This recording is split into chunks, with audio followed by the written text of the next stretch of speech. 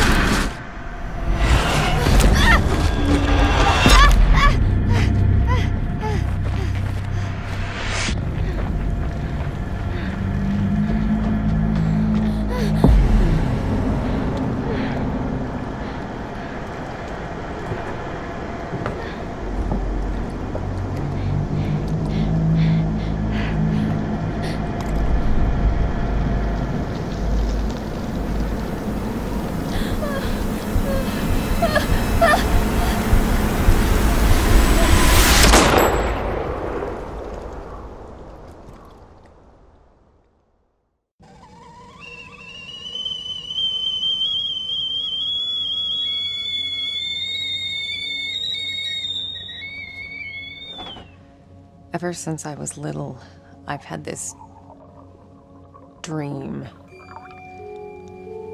It's the end of summer. A girl is running through the woods. The moon, the scent of pines. And then the gunshot.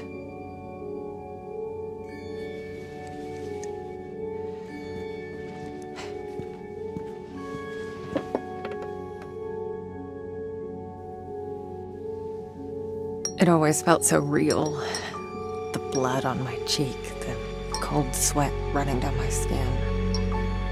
I'd managed to convince myself it really happened. This scar of a memory. A part of me I could never fully understand. And, well, that wasn't the only part.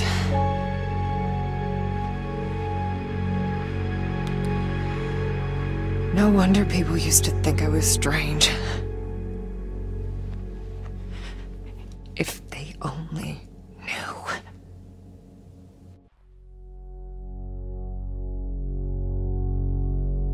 That day when the phone rang, it was the hardest day of my life. The day I went home to say goodbye to my father. Dress him up for his last journey. Put him in a suit, fix his tie. Simple. Just the things he did every day. But looking through his stuff wasn't easy. I needed a moment to pull myself together.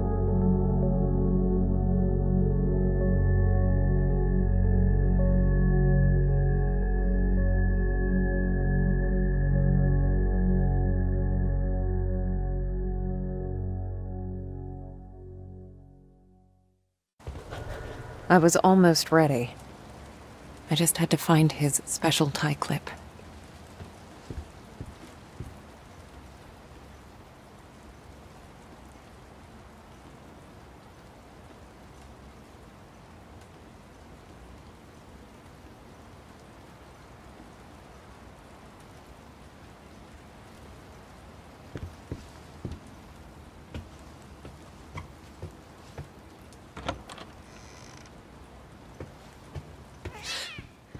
Shit.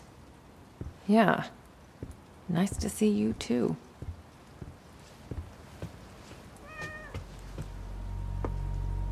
Jack's room. It's like he never... Damn it. Jack was a humble, religious man. He ran a funeral home, and I'd help out whenever I could. It felt good to be useful.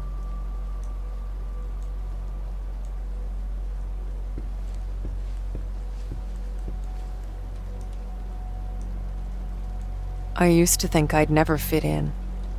But Jack, he didn't mind my weirdness. He kept telling me I was special. Keep hissing at me. Who do you think's gonna feed you now? Jack was part of the Solidarity movement. He spent a few months in an internment camp, but even that couldn't dampen his spirit.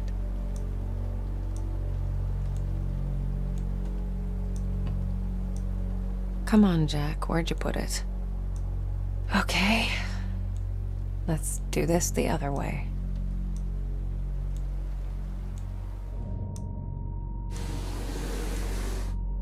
There you are.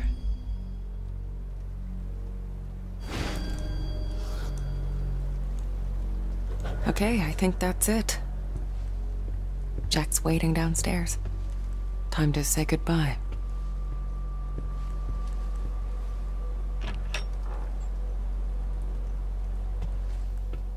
Weird to be back in my old room. So many memories. Yeah. I used to have a thing for them. Don't know why, really. I guess they just used to make me happy. Jack knew it well. That's why there's so many of them here.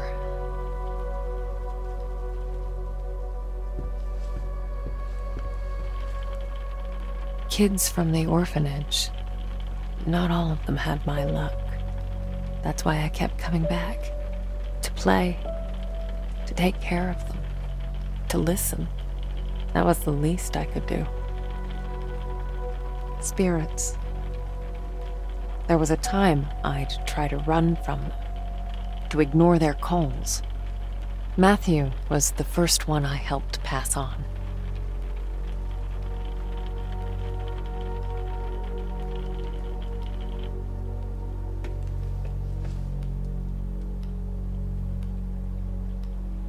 My oldest family heirloom. As a kid, I'd show this to people just to freak them out. I'd usually say something like, "Pretty sick, huh?" I was such a dork.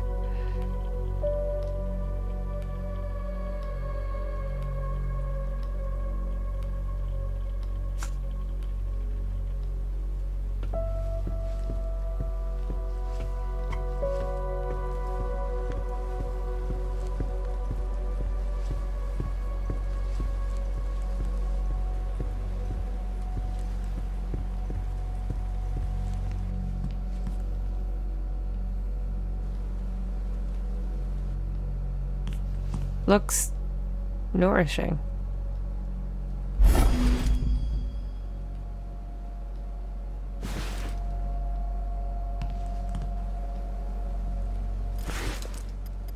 Here you go. What's your face? Glad to see you're still kicking around.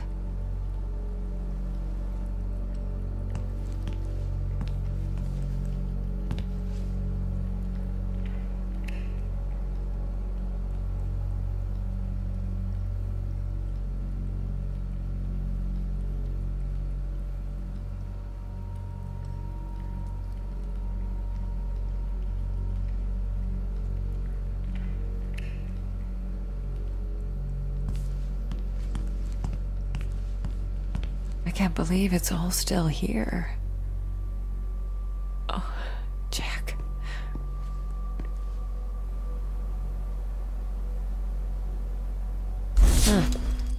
I guess I forgot about this one. I can do it now.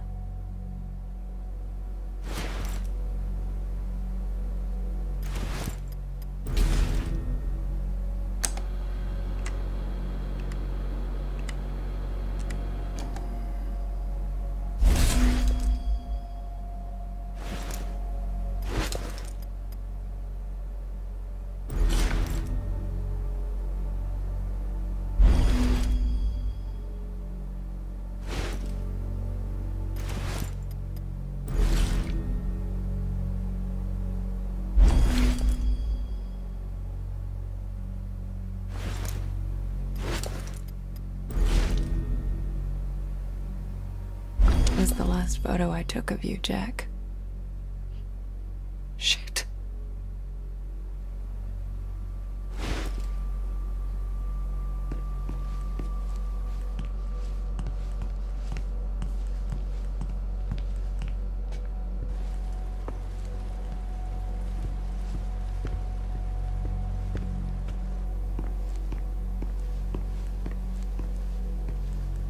Interesting.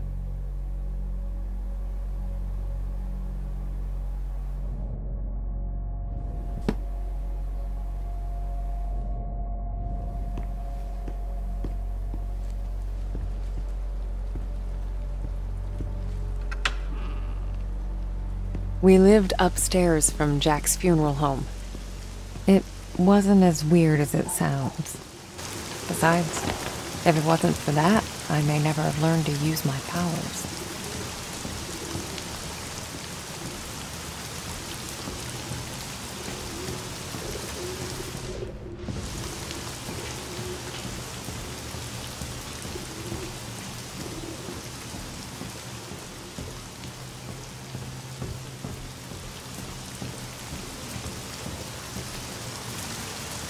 Jack taught me to accept my condition. Of all my foster parents, he was the only one who saw it as a gift and not a curse.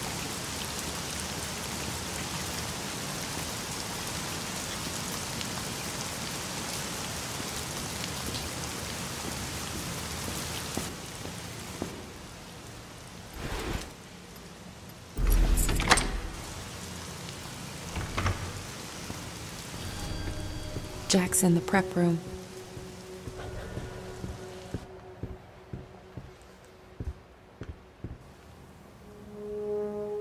Huh, weird. I don't remember locking it.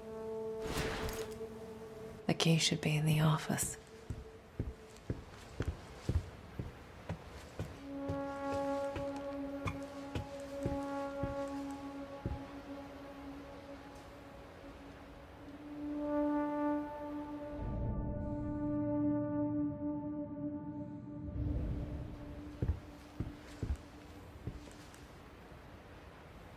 Here it is.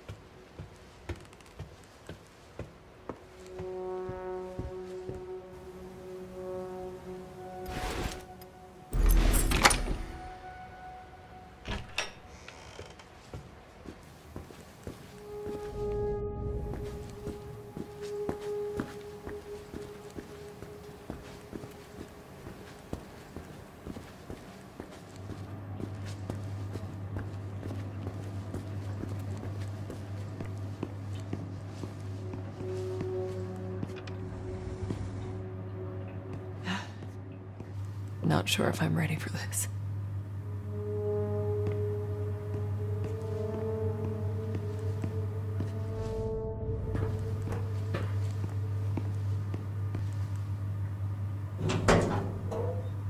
Hey, Jack.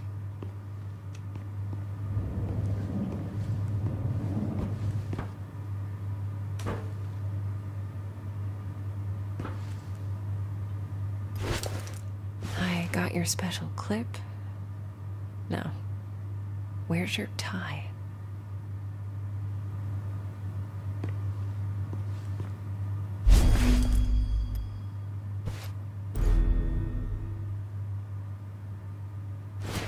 Snazzy. You wouldn't have it any other way.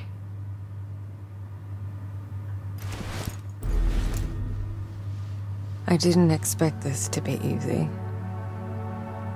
I guess I didn't know what to expect. When things get personal, it just burns you from the inside out. There. I guess you're ready.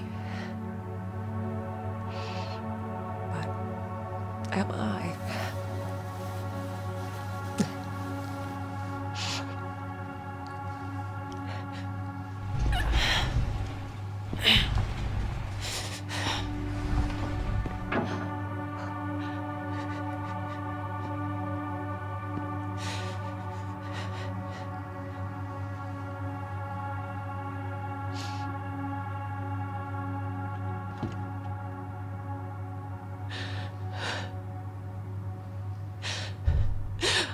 Oh, can't you people read? The sign says closed.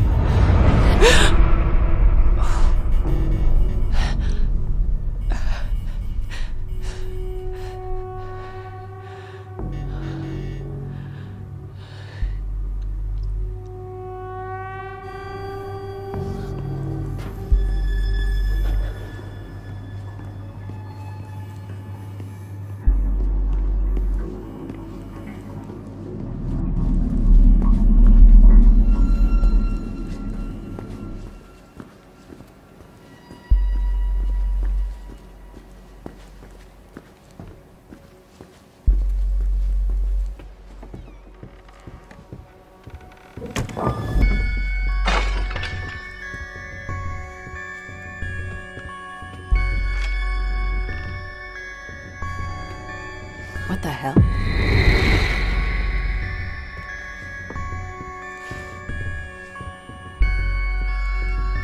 Guess you felt it too, huh? And then it happened, as it did so many times before, just when I thought my day couldn't get any worse.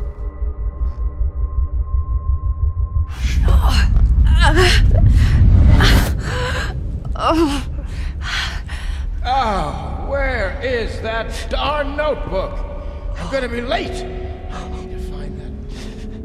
Marianne? Marianne, are you crying, my child?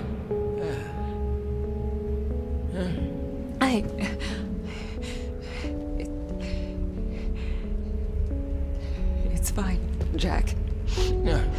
Now, you didn't happen to see my notebook, did you, darling? My memory's a bit fuzzy. So much for aging gracefully, eh?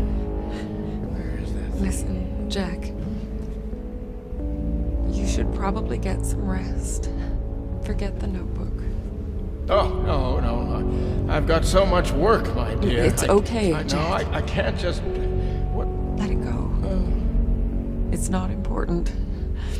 You are crying.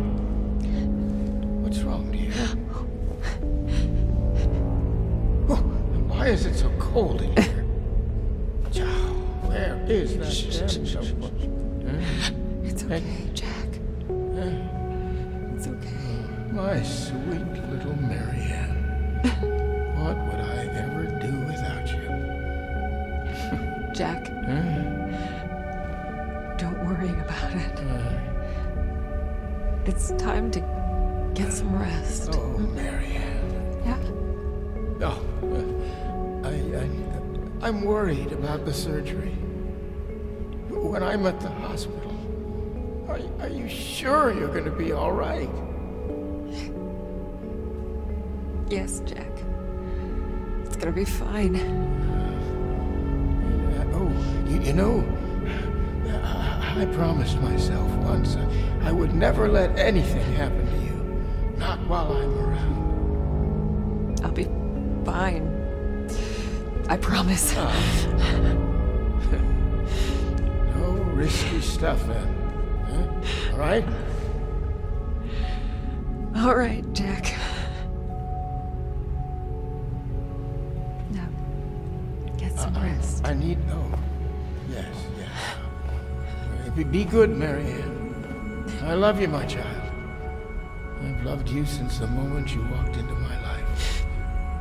Remember that. Always.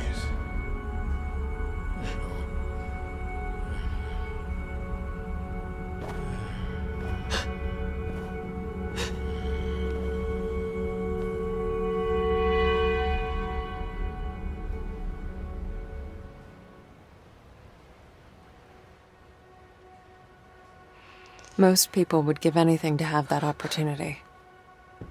To say all the things that were left unsaid. But it didn't make things any easier. I could help 1,000 souls cross over, but when it came to Jack, it still hurt like hell. I love you too, Daddy.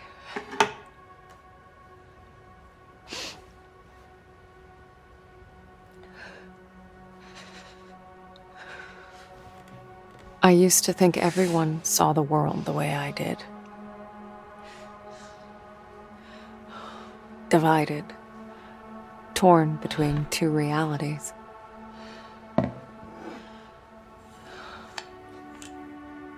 But no, I was the only one.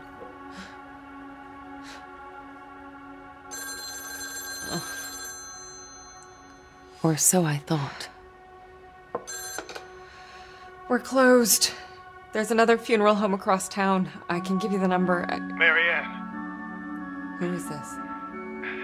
You don't know me, Marianne, but I know you. Look, if this is a joke... You need to listen to me, Marianne. Okay, I'm hanging up. I know what you are. What? Who is this? My name is Thomas. I need your help. Listen, if that's all you've got, I'm... No, there's more. I can give you the answers you've been looking for your whole life. But I need you to trust me. Trust you? I don't even know you. It all starts with a dead girl. What did you say? The Neva Resort. Find me there. Please. The light, it's almost gone. It's not dark yet, but it's getting there. You're the only one who can stop it. You're my only chance. Hello? Hello? Shit.